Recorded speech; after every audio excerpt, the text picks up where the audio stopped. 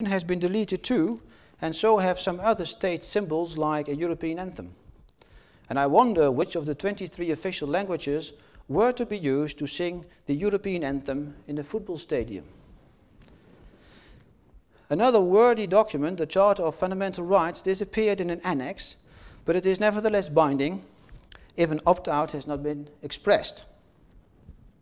Now, I notice that two groups still read a constitution between the lines, and strangely enough, both are the proponents and the opponents of the rejected constitution. Some politicians, mainly Belgian, Italian and French, still try to read a sort of constitution in it. In evenings they put the text under their pillow, hoping it will be a constitution the next morning. And at the same time, opponents in the constitution regard the current revised text as a constitution in disguise. They compare and in details of the current text they see the old creepy devil. But to me it is not a constitution anymore, neither in law nor in spirit. What is it then? It is a revised treaty, but it has cherry-picked elements from the constitution. These features are not new.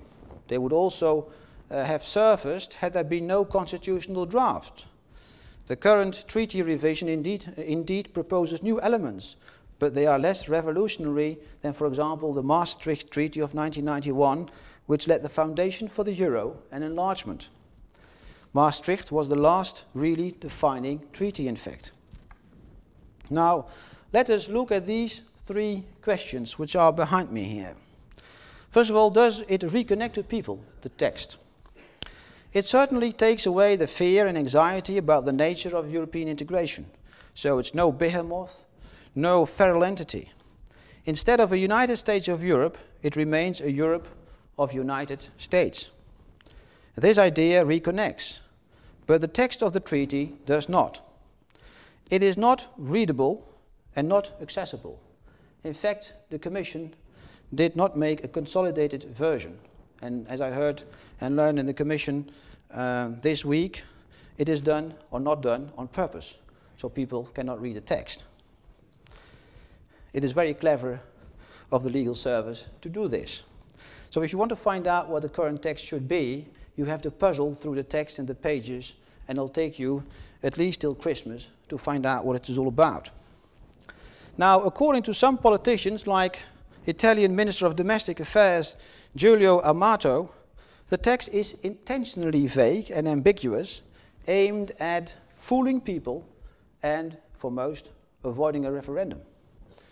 And I find this reasoning obnoxious. I think a European treaty should be designed and formulated referendum-proof from the outset, because in the end, people should be given the opportunity to have a final say. Mr. Amato, the Italian minister, he works the other way around. He designs an illegible text to deceive people in order to prevent their final say. So now, no wonder that the corruption-ridden Italian political system once imploded. Now we come to the second question. Does the treaty streamline the institutional framework? It does to a certain extent, but in my view, not yet sufficiently. Most European institutions have become top-heavy as a result of enlargement. They have simply grown with enlargement. The College of Commissioners is now too big, and it has to be sized down from 27 commissioners to about 18. I can tell you from my experience that a College of Commissioners of 27 members is simply a kindergarten where commissioners talk and the president decides. His conclusions are prepared before the meeting.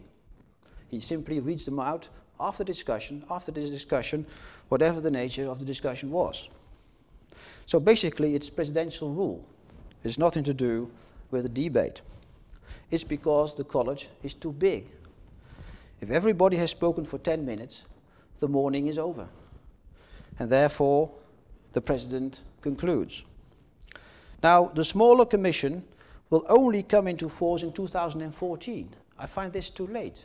It should be done in 2009 already.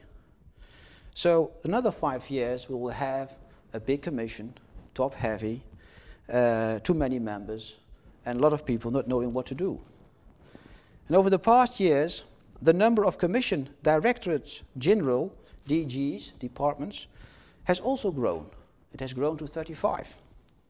Now why? The DGs had to be created or split in order to give a portfolio to each of the 27 commissioners. Because otherwise they had nothing to do. So you cannot imagine having a commissioner there without a portfolio. Because he'll sit in his office, he'll read the paper for the whole day, his cabinet has nothing to do, they will give interviews, and they will start complaining. So he needs to have something to do. That's why you have to create, for every commissioner, a portfolio, a DG. So at least he can be, or he can feel like the boss. Now this proliferation of DGs, of directors generals, has created coordination problems. And now there are many Mandarins coordinating the coordinators. So a top-heavy commission also sparks all these 35 directors general, with a deputy director general and so on. They spark a lot of turf war, and more than usual, at least more than necessary. And it leads to Mandarins spending most of the time fighting each other. Now, policy making at the moment is being replaced by petty office politics, because simply nobody knows what to do and how to do it. So the Commission is a very difficult legislative machinery at the moment, because there are simply too many DGs fighting each other. Now if we look at the European Parliament, another important institution, it now consists of nearly 800 members. You nearly need a football stadium to get them all together. It's a lot. It's top full in Strasbourg. And it's difficult to steer such a big group into a decision-making process. Far too many members to assure proper parliamentary scrutiny. A reduction was scheduled to 735 members of the European Parliament. But then member states could not agree on the number, and they went up again to 751. So we are back to square one, basically.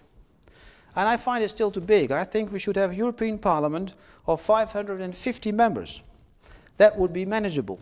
A parliament too big will become a kindergarten filled with hobby horses. Instead, a number of 550 is more or less the size of the American Congress. And now the European Parliament tends to become an unfocused talking shop, self-absorbing and self-serving. Too many members of the European Parliament traveling around. If you meet on the airport a guy with some travel gear and he is looking around where to go, it's a member of the European Parliament. Now there are other committees as well. It's the Committee of the Regions, for example. They organize very good receptions with good wines. It's very nice to go there, but it's superfluous and it could be abolished. But it never delivered on its promises. But once an institution has been established in Brussels, it simply tends to stay, even when it is opaque. I remember that the West European Union was integrated into the EU, and there was no need for its parliament anymore. But it had a parliament, and the parliament continued, meeting in Paris, although the WEU wasn't there anymore. So it's very difficult to abolish institutions. Now, there are also many EU agencies. There are about over 20, and they are spread all across Europe. Every time an agency is established, there's a lot of fight between member states on where what the capital, what the seat of the agency is going to be.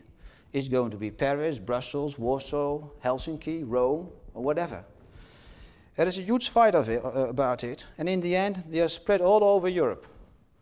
So, for example, the agency to protect the European border is seated in Warsaw. But there are no officials who want to go to Warsaw to live there. They'd rather have the agency in Rome, which is a better place to be. So they have trouble finding the right people to work in Warsaw. If you want to apply in Warsaw,